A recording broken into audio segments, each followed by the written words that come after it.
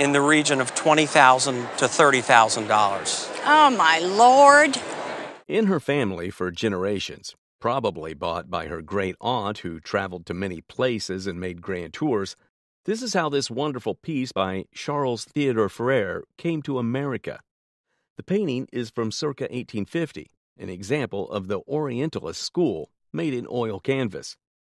Charles was a neoclassicist and lived in the 19th century's rage of Orientalism, adding a tremendous historical value to this piece, and many others of his.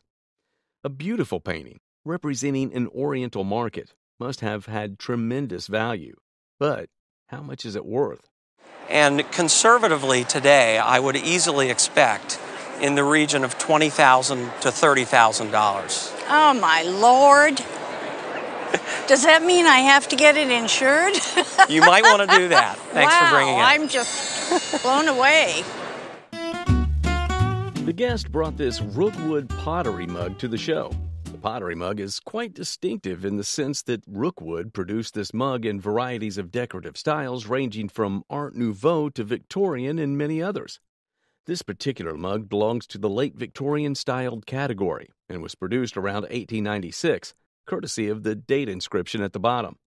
The mug was quite popular at the time because of the transparent brownish color glaze that was used to cover the decoration on the mug. With the mug still in perfect condition without any dents, it should be worth around $1,500 in retail value. So your mugs are worth about $6,000.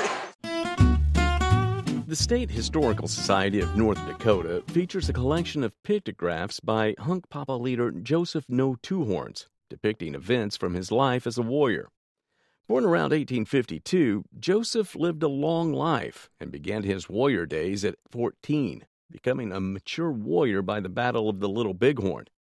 This pictograph depicts a crucial battle moment when his horse was wounded, symbolizing his dedication as a Kit Fox Society member to fight fiercely to protect himself or his comrade. The shield depicted in the pictograph, likely a replica of his actual shield, was conceived in a vision and depicts a thunderbird, symbolizing protection and strength. Joseph's ledger drawings, often on scraps provided by officers, are highly valued. His known identity and historical significance could fetch $15,000 to $20,000. It's always amazing to hear the story and the history of the pieces that we're talking about, but to be standing next to the actual pieces. Thanks so much for sharing them with us. Mark, thank you very much. This is a scrimshawed whalebone ditty box, likely made by a sailor around 1830 to 1840. It's a prized possession with a fascinating history. Originally owned by the guest father's cousin, who lived in Asia from 1915 to 1936, the box was given to the guest in 1960. Adorned with intricate floral arrangements and a small memorial scene, the box showcases exquisite craftsmanship and is made from the jawbone of a sperm whale. Despite its uncertain origin and journey, the box's rarity and design contribute to its value, estimated to be between $6,000 to $8,000 in today's market. Wow. I had no idea. That's why I brought it. As I say, I got it in '60, and I knew nothing about it, so that's why I come to Roadshow. I wanted to learn something. A guest showcased an automaton inherited from his mother. It had been given to her mother by a family friend in 1931. Prior to that, it had been displayed at Macy's in downtown San Francisco. The intriguing item was made by a French firm, Lambert. The appraiser identified Leopold Lambert as one of the great makers of French automatons from the late 19th century to the early 20th century. Specifically, this one was a magician automaton, operated by winding it up. This is a classic. It's a magician. When it operates, he bangs the cone with his wand 2 or 3 times, lifts it, and various things appear. It also had a built-in music box. These automatons were not toys, but rather decorative pieces to intrigue children. Despite having condition issues, its value was estimated to be around $10,000 to $15,000. Wow, that's crazy. I didn't realize it would be that much. The host presented Field Trip, Architecture Remnants, This is the arch that served as the entrance to the old Chicago Stock Exchange, designed in 1893. Some buildings are still standing, but many buildings no longer exist, like the Chicago Stock Exchange. Standing in front of this incredible elevator bank from the first floor of the Chicago Stock Exchange, built by the Adler and Sullivan firm, Louis Sullivan was the father of the modern skyscraper. It's a symphony of motifs from the period, and it's a classic Sullivan. When the building was demolished, sadly, in 1972, some survived. Frank Lloyd Wright, one of his most famous students, undoubtedly is one of America's greatest architects. This work was built for the Avery Coonley Playhouse in Riverside, Illinois. He called it the Kinder Symphony. Kinder Symphony was appraised for a $400,000 range or more.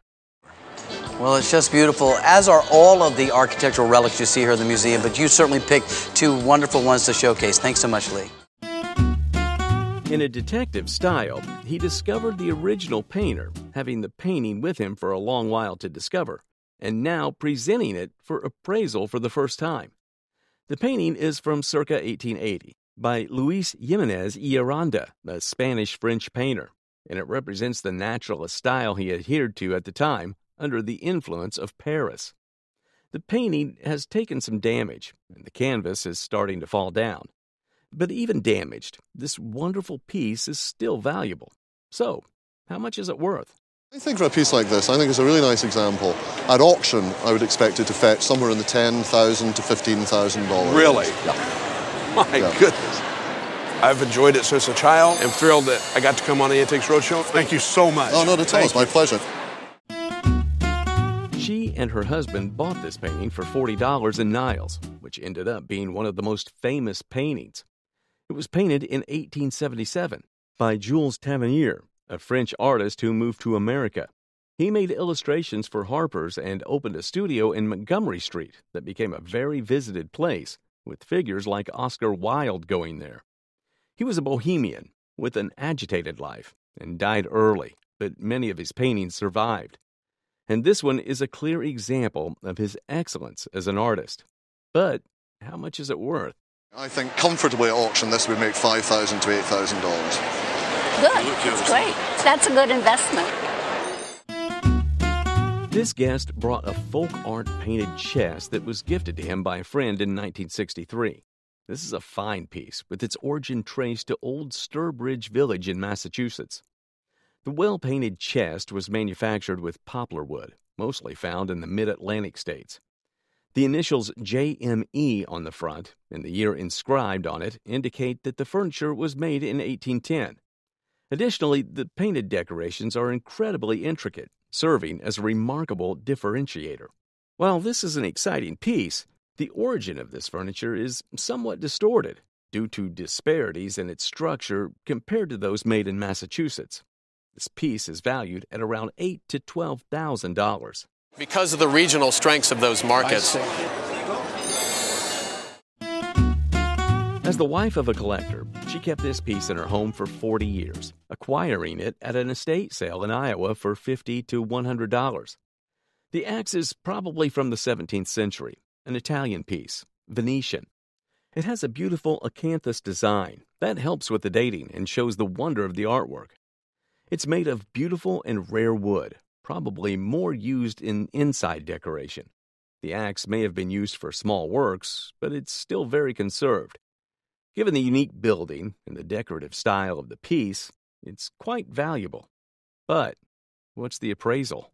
I think conservatively, a retail price for this would be between $4,000 and $6,000. Great. That's very good. Thank you. The guest came with a New Orleans folding map. He brought this map of the city of New Orleans in 1845 and was a student in Cambridge, Massachusetts.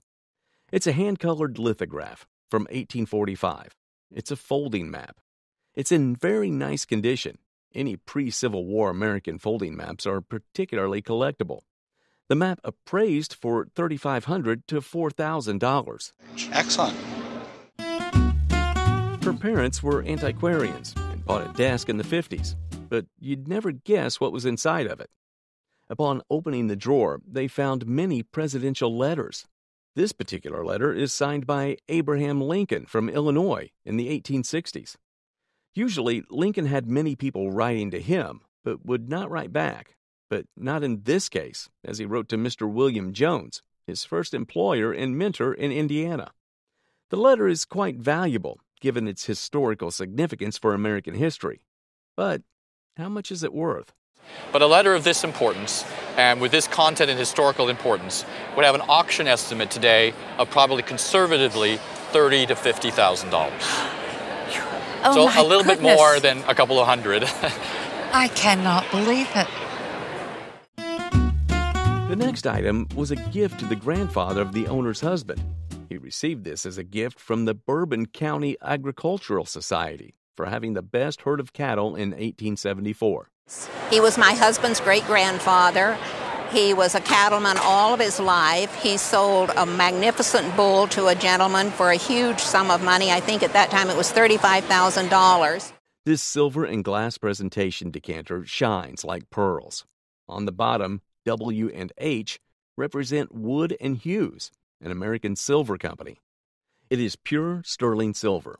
The silver holder's masks are wonderful and highly decorated. The glass bottles are from Europe, probably Bohemian.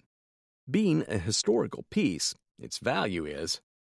I would say $5,000 to $7,000 for retail value. I'm surprised. Thank you very much. Well, That's thank you very much for interesting. bringing it. A posthumous gift from his next-door neighbor, who got it from his Uncle Harry, who lived close to Fenway Park. This beautiful baseball is said to have been a gift from the Yankees.